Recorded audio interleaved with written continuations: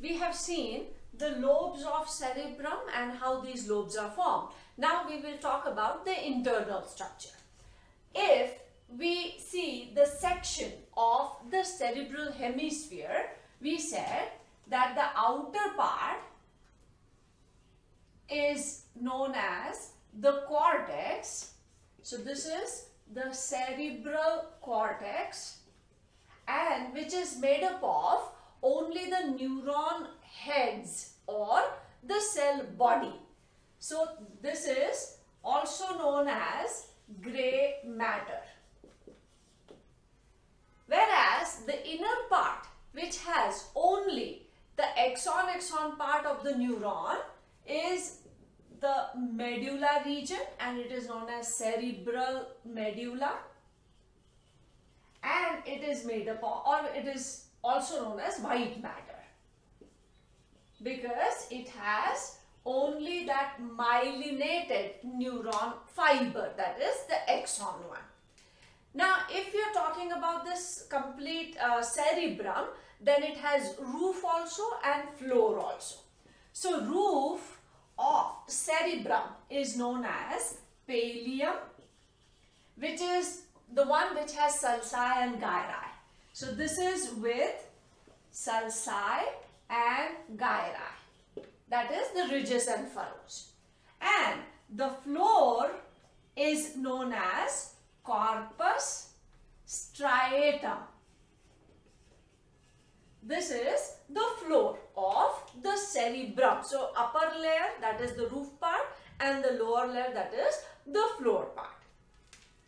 Cerebrum or cerebral hemispheres are hollow. They have cavities. Cerebral hemispheres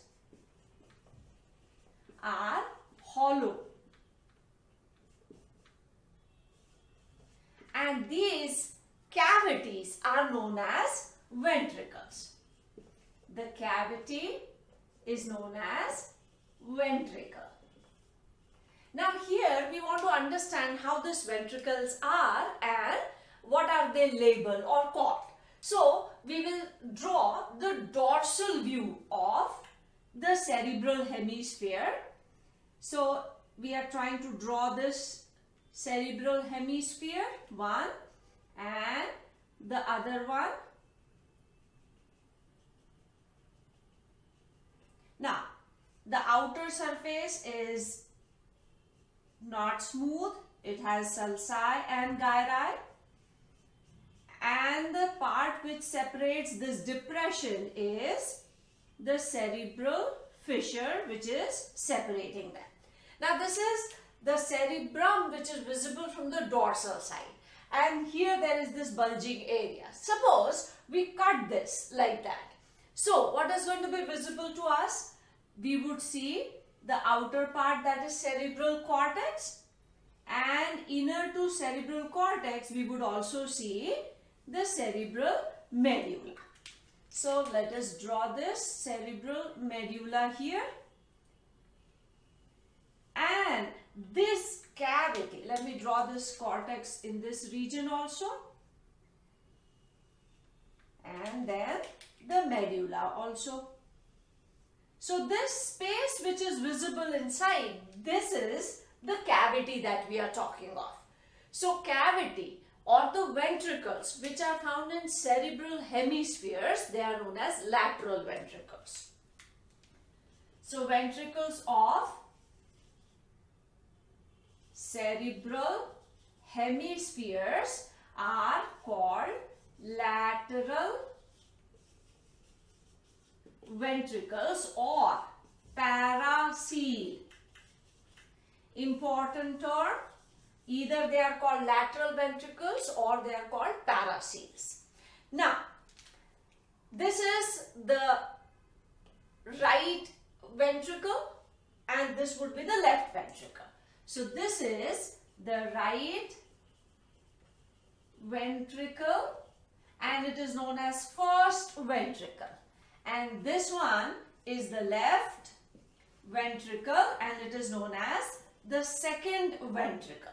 So first and second ventricles, they are present in the cerebral hemisphere. The first one is in the right hemisphere, the second one is in the left hemispheres. Now, these two ventricles are not connected like that, but they are connected to a cavity which is in diencephalon.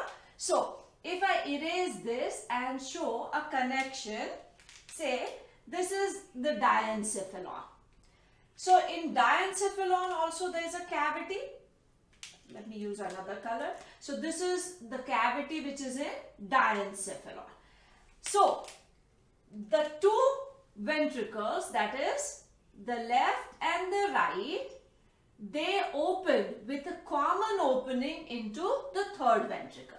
So, this is the third ventricle which is in diencephalon. Diencephalon is the third part of forebrain. So, the two ventricles, that is the first and the second, they open through a common opening into the third ventricle. This common opening with which they open is known as foramen of Monro. So, again a very important term. So, in cerebral hemispheres, from outside we see the lobes. When we cut it, we see the outer part of the wall is cortex, inner part is medulla. Cortex is made up of grey matter, medulla is made up of white matter. Both these hemispheres are hollow. They have fluid-filled cavities, and these cavities are known as ventricles. The ventricles which are found in the right and the left, they are called first and the second. This has to be remembered. The first ventricle term is given to the ventricle which is found in the right hemisphere. The second ventricle term is given to the one which is found in left hemisphere. Together, they are known as lateral ventricles or paracele. This is fluid filled. These two open into third ventricle. There is a cavity in diencephalon which is called third ventricle through common opening, and that common opening is known as foramen of Monro. So, internally also we have understood the structure, externally also we have seen. Now, we have to talk about the functions of the cerebrum or cerebral hemispheres. Here I have drawn the various lobes of cerebral hemisphere, and we are seeing it from the lateral side. This is the frontal lobe, this is the anterior side. This lobe is the parietal lobe, then occipital, and this one is the temporal lobe. And we have shown these deep fissures which are separating these lobes, and purposefully I have not put the labels here because there are other labels, important labels which we have to talk of. And this red part which we are showing here is the part of hindbrain. So we are not focusing on that right now. Now, in this cerebral hemisphere, there are so many control areas. This is the main part of our brain which is responsible for sensory, motor also, analytical, so many important functions. And once we go through it, you would realize that this part plays such an important role. We'll start from the frontal lobe. Now, in the frontal lobe, there is an association area. Association area helps us in association or coordinate our body in various conditions. After receiving any kind of sensation, after movements or during movements, and even in learning, how this association of our body works. That is controlled by this part of the frontal lobe. There is a premotor area in the frontal lobe again, and it is responsible for controlling involuntary muscles and autonomous nervous system. Then there is a motor area which is responsible for controlling voluntary muscles. So motor area controls voluntary, premotor controls involuntary. There is one more area in the frontal lobe itself, and that is known as Broca's area. It is associated with our speech.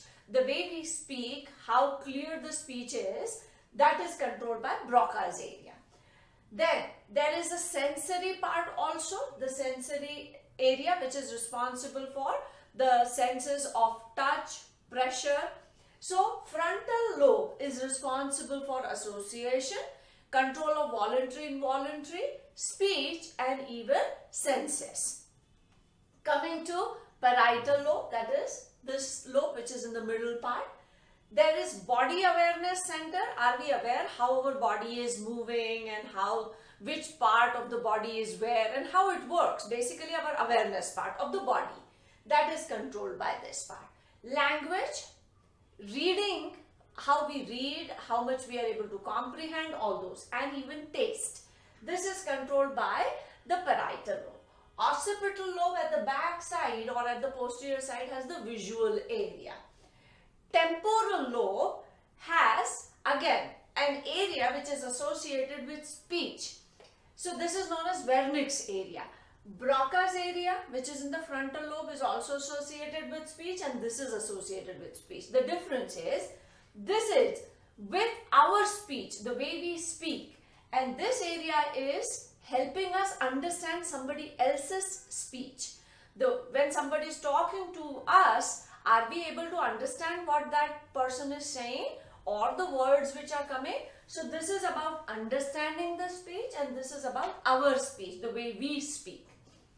Then there are auditory areas and olfactory areas. If you are able to recall, when we made olfactory lobes, there were two parts, the upper bulb part and the tract part. We said the tract part goes and attaches to the olfactory area of the temporal lobe. So this is responsible for sense of smell, this is for hearing, and this Wernicke's area we have already talked of. So our cerebrum is responsible for, if we have to sum up the functions, sensory functions, motor functions, various types of awareness, learning skills, all these things are controlled by cerebral hemisphere. Plus, it is also considered as the analytical part of our brain. The things which we understand, then analyze, interpret it, all that is also done by this one. Scientists also believe that the information that we gather is stored in this part in the form of memory. So this is the most important part of our brain. So this is the second part of the prosencephalon. Now in the next segment we'll talk about the third part, that is diencephalon.